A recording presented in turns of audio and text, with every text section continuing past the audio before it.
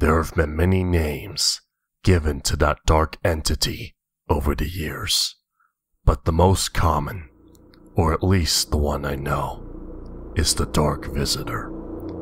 That entity is supposed to have existed since the dawn of time and is considered neither evil nor good, but dangerous if allowed to be. It can take many forms, but at most times when it appears to humans, it takes the form of a tall, slim, human-like dark creature. It is said that it searches for weak people who are sad, have a lack of motivation, or simply can't stand on their own. When it finds somebody weak, it sticks to him, feeding on its own vital energy until the victim eventually loses all hope for life and dies in a mysterious way or commits suicide.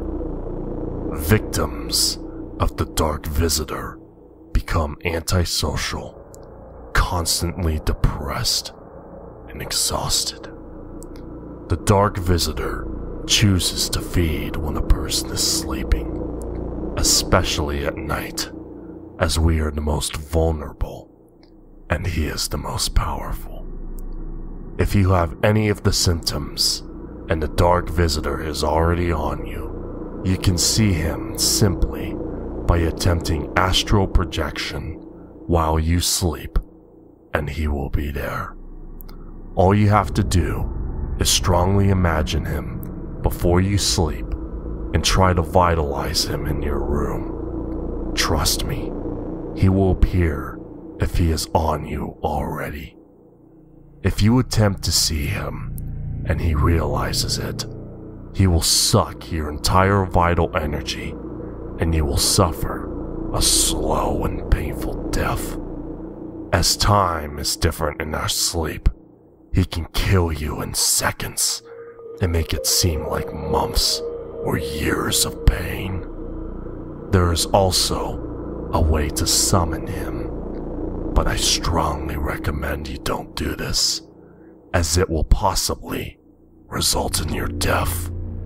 The only way you can see him is in your sleep, and you will need the following things to do the summoning: 8 white candles, a photograph of you being happy. It doesn't matter what you do, it just needs to show you being happy. A drop of your blood, a mirror which you can move, and that can depict at least half of your body, a piece of paper, a marker, and a lighter. The summoning must take place after midnight. You start by lighting the candles and placing them around your bed in a circle. If your bed is very close to a wall, do that in the part around your bed. Then place the mirror somewhere near the bed where you can see yourself while being in your bed. In front of the mirror, place the photo of you being happy and drop a little bit of your blood on the photo. The Dark Visitor will use the mirror as a portal, as he is mostly a being that travels in between many dimensions, and the mirror will make it easier for him to appear.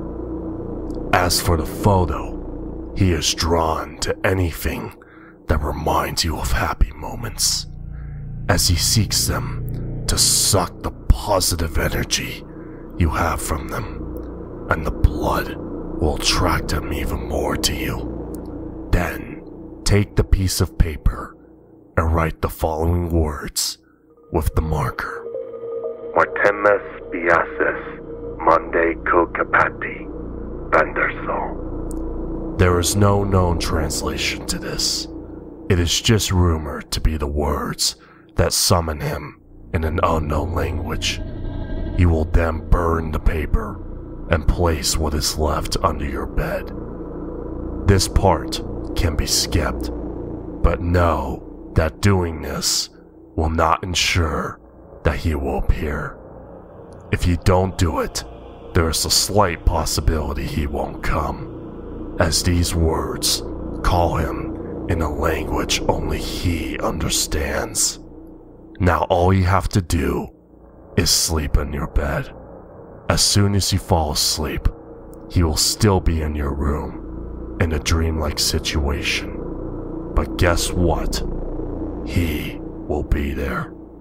After he sees you, he will slowly come close to you and try to suck all of your energy. The good news is that you can try to walk away from him, leave your house, and run. At dawn, you will wake up if you manage to avoid him. But know this, the time he will be chasing you may seem like a month or even a year in a dreamlike situation, so it's close to impossible to lose him.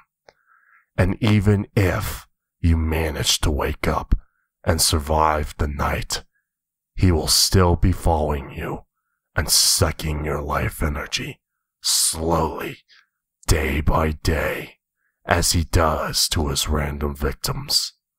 But because you summoned him, you will die faster than a normal victim.